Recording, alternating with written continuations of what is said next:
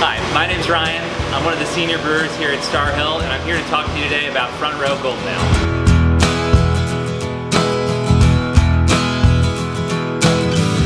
Golden Ale is really all about striking a balance between all the ingredients in beer. So you've got a little bit of malt character and a little bit of hop bitterness and flavor that come together to make a really drinkable and satisfying, but not over the top beer. We chose a blend of malts that lends a little bit of breadiness, a little bit of sweetness to counteract the spiciness that we get from Cascade hops, which are this American variety that everyone knows and loves for its grapefruit and pine characters. But in the amounts that we use it, it just comes across a little bit spicy. So you get a little sweet, a little spice, and it makes everything nice.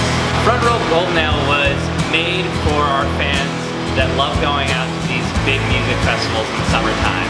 You know, it's hot, you're sweaty, you've got to fight through the crowd, you're gonna need a beer while you're watching live music, and you want it to be good, you want something you can drink for the whole show, and that's what Front Row is.